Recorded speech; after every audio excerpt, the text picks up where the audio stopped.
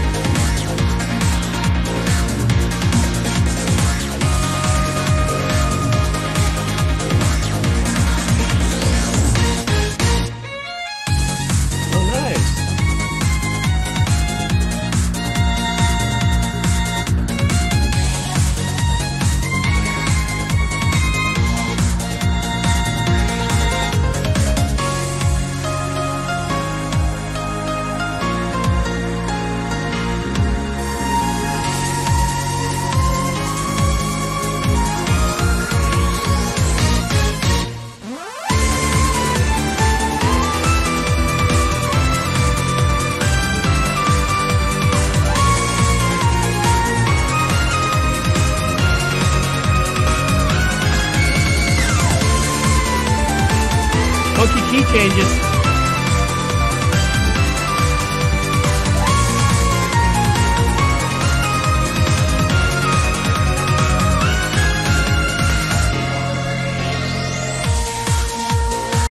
So I'm not really familiar with the style. Like, it sounds like this would be like a Euro house rave kind of vibe. I mean, but obviously when they threw in the strings, you know, that it sounded like it could have been a violin, maybe. But that was a very unique choice. I loved what they did, but definitely when, you know, the establishing sounds, it's like, it would be like a movie if the establishing scene was a construction site and all of a sudden it focuses on a feather. I mean, I would get that creatively, but when they put that little string instrument in for the melody at that point, it kind of sucked me into a little vortex of like, oh, there's a cute little melody. And it would have been kind of nice if we could have followed that melody with a little bit more of an aggressive synth sound, but who am I to say what they want to do, right? I'm not that guy. But that, you know, it definitely has that straightforward kind of house rave beat, you know, it's going. And the very unique synth sounds, you know, very edgy kind of vibe, but very melodic. And what I know a little bit about that ravey house kind of vibe. Like, it didn't surprise me when the piano came in with the turnaround that it did, because you hear that, you know, for what little experience that I have with that style of music, you hear that come in. But I really liked, thus far, just the whole energy and the fire of it, you know, I don't know where this is, the theme of Sakura, if this is a piece of music we're playing where you're upping your powers or doing something, or if this is actually part of a cutscene, or if this is part of actionable play. But I love the energy of this, but it's got that 90s rave house vibe to it.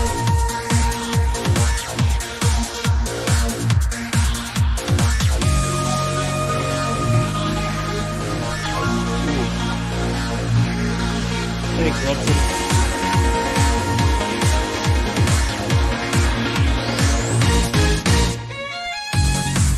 Oh, there's a cute little melody. I'm sorry, I just had to do that.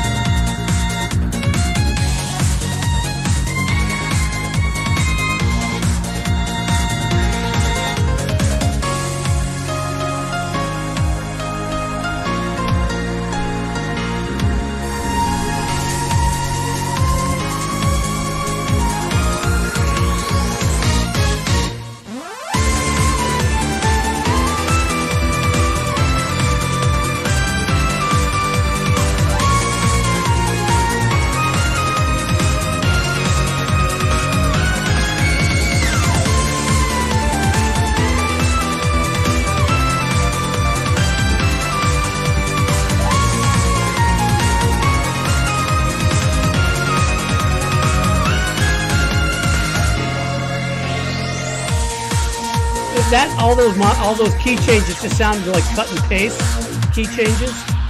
It didn't bother me, but it's just like,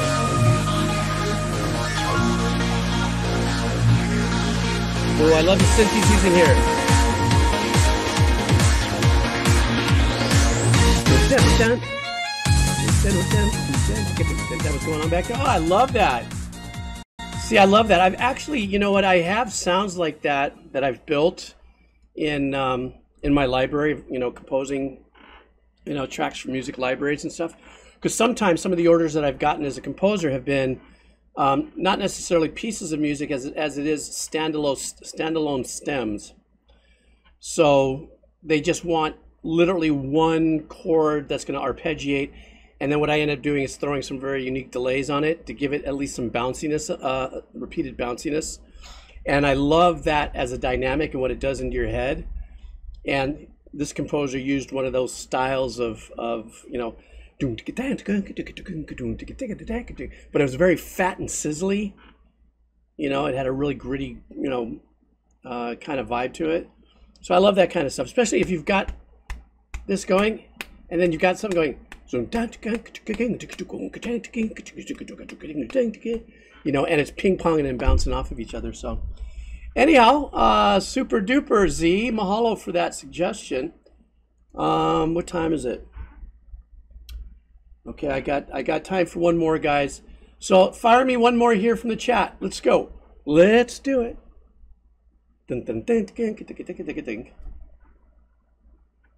Hello? Chat froze? Oh, there we go. Oh crap, look at all that. Jeez, somebody just bombed me with a giant list. Holy smokes. Well, at least it's my usual suspects. Everybody coming in. Got it all loaded up and ready to press. Pew. All right, let me see if I've got one here. All right, let me see. I have picked something that I have not heard. Nope, I heard that one. Sorry. Yeah. All right, guys, this is the last track for the evening. You guys said the third one down. Okay, here we go. This is Stand a Chance from the Big O, and I guess the composer is the composer's name Toshihiko Sahashi. Is that the name of the composer? I mean, I know it's the topic, but I don't want to say it is and it's not. Let me know really quick while I start this. Let's do this. Stand a Chance. All right.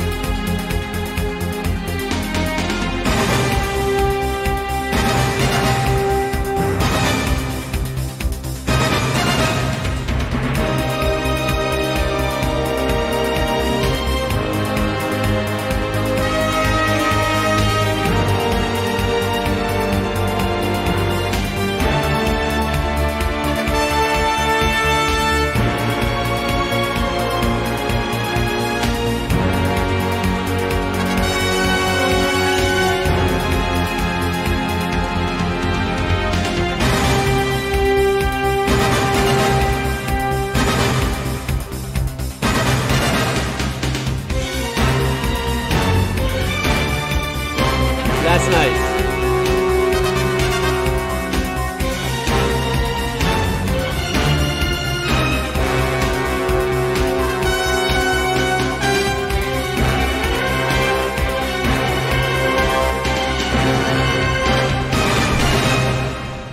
That was really slick. What I think I'm gonna get a shirt and it's just gonna say what I love about that, because I always say that.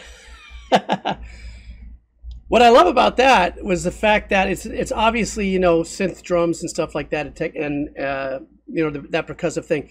The beginning of it was very like somebody had mentioned Batman style in kind of gothic city looking kind of superhero through the dark alleys with steam coming out of the side, you know, like you know, Big Trouble in Little China type of vibe, yeah. Um, but actually, one of the things I liked at the very beginning is like the first 32 bars of it was, you know, there was a bass sequence just in one note. You know, that was holding the grind along with the rest of the percussive arrangements. But that really stuck out to me. That was a very throaty little through line as these, you know, horn things went in and out. So that was really fun. It was going, but the last third of the track is what I really love the most, because then the arrangement stepped out a little more and got more conniving and more mysterious and dark, and you know, there was the last third of that track created more theater of the mind for me, you know, as far as like what could be happening here in the scene, or what's the composer going for. Because then the melodies and the horn sections, or the lines that were starting to creep off of it, started to get a little more eclectic, you know, because what to me, the predictability of some of the chord changes that he had established, or the composer had established early on, once again, I'm not saying predictability as if that's a bad thing. You just kind of have a feel that the change is going to come, whatever the key is going to be in, that in most cases, someone's going to make a change. It's going to go from 1 to 3 to 5, 1, 4, 5, or something, whatever the case is. But that last half of the arrangements, I was like, yeah,